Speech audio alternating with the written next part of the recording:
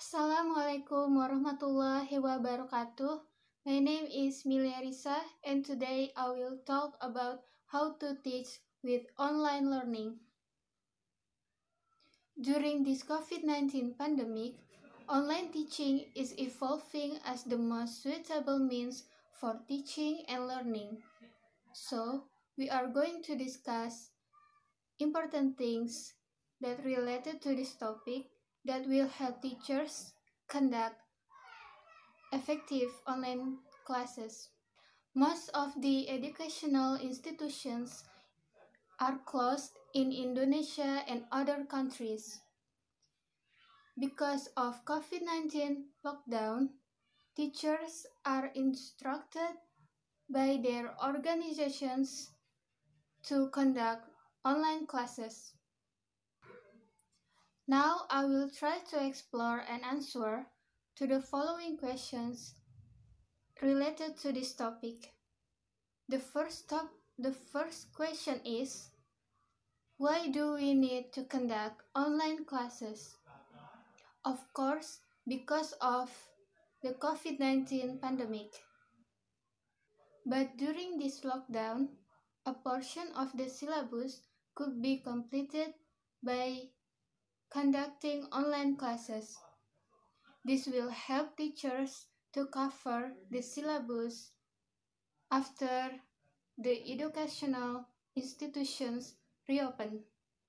Consequently, conducting exams on time will help maintain the flow of study for students. In addition, students will be engaged in studies during this lockdown. The second question is, what do we mean by online classes? By online classes, we mean conducting teaching and learning sessions with the help of ICT. The internet is an important player. Nowadays, we have a lot of open source LMS solutions like Moodle, Edmodo, Google Classroom, Chamila, and Canvas. You can inform your students through email or WhatsApp about the time or the topic for online classes. You can also stream your video tutorial live on YouTube.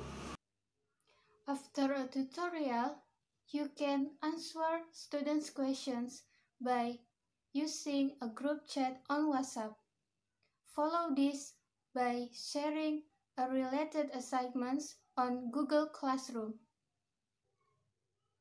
The third question is, what are the basic do's and don'ts in conducting online classes?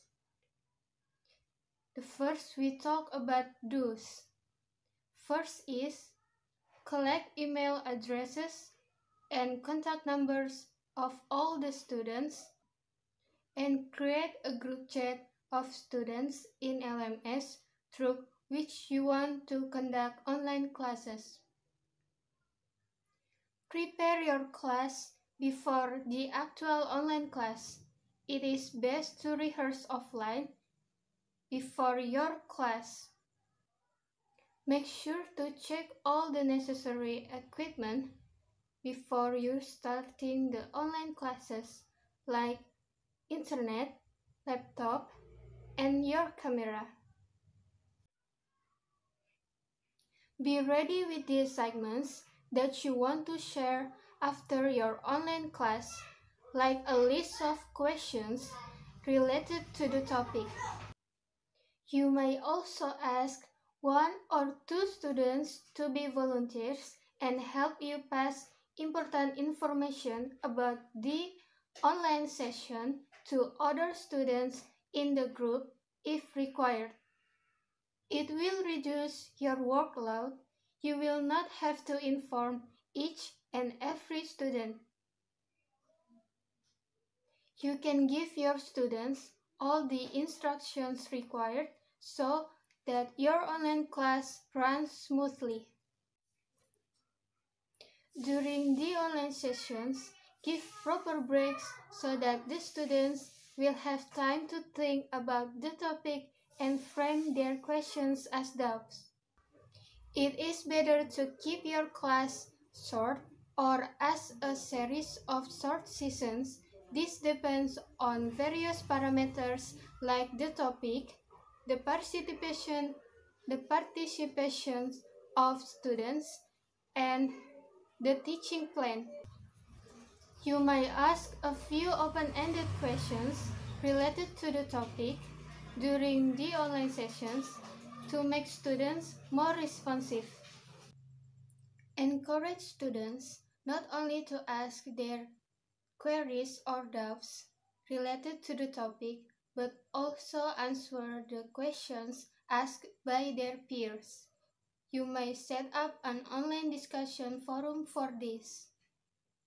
Post the assignments just after your session and announce the details in your session.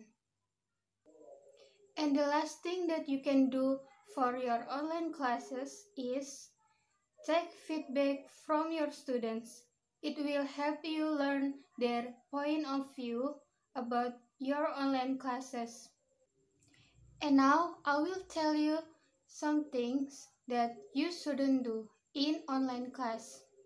The first is don't be too formal, especially if you're familiar with the students.